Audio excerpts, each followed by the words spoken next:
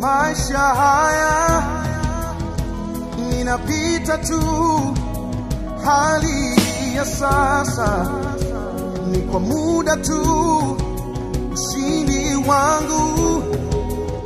Viongozi wengine waliohudhuria ni makamu wa rais Samia Suluhu Hassan, viongozi wa staafu, viongozi wa dini, viongozi wa kisiasa na watu mbalimbali. Waziri wa mambo ya nje na ushirikiano wa Afrika Mashariki Profesa Palamagamba Kabudi akitoa salamu za serikali amewataka Watanzania kumwenzi Dr. Mengi kutokana na mchango wake kwa taifa. Mara baada ya serikali kupata taarifa za kifo cha Dr. Mengi, serikali kupitia ubalozi wake mdogo wa Dubai, yani Consulate General, na balozi mwenyewe kule Abu Dhabi ulianza kufanya taratibu za kuhakikisha maandalizi ya kuhifadhi na kuusafirisha mwili wa Dr. Mengi yanafanyika.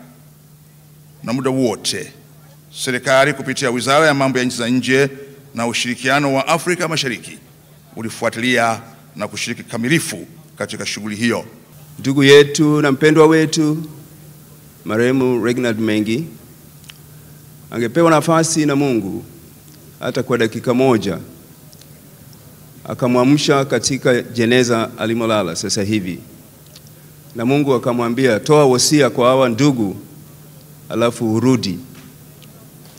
Nikawa ninatafakari angesema nini, kwa sababu mara nyingi Mungu atupe nafasi ya kusema na ndugu na dada wakati tunapotwaliwa.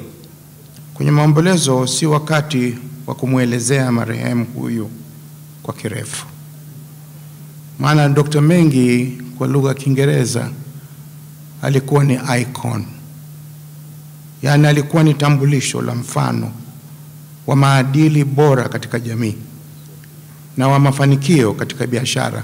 Baadhi ya waombolezaji wamesema Dr. Mengi enzi za uhai wake amefanya mambo mengi makubwa na ya mfano wa kuigwa, na kutaka jamii ya Watanzania kuiga matendo mema ya mpendwa wao. Maisha yako kwenye ndimi zetu, tutumie ndimi zetu vizuri kwa nafasi yote, kuanzia kwenye familia, kwenye jamii, kwenye hali yote ile. Ni kama ule msemo unaosema maneno matamu humtoa nyoka pangoni. Na yeye alinihusia tarehe 20 ya mwezi wa 3 mwaka huu, siku ya Jumatano, kwamba maisha yako kwenye ulimi. Biblia inasema katika Injili ya Mathayo mstari wa 16, vivyo hivyo nuru yenu na iangaze mbele ya watu, waone matendo yenu mema, wamtukuze Mungu. Ndivyo alivyofanya Mengi. Mimi ni mmoja kati ya wanufaika, maana nilipata hizo tuzo.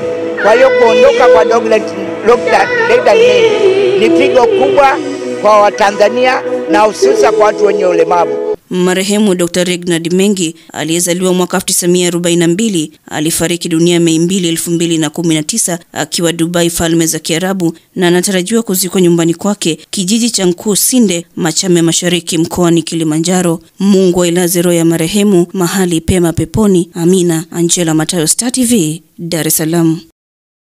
Bofya kitufe cha subscribe kisha gusa alama ya kengele kupata taarifa za Star TV muda wote, wakati wowote.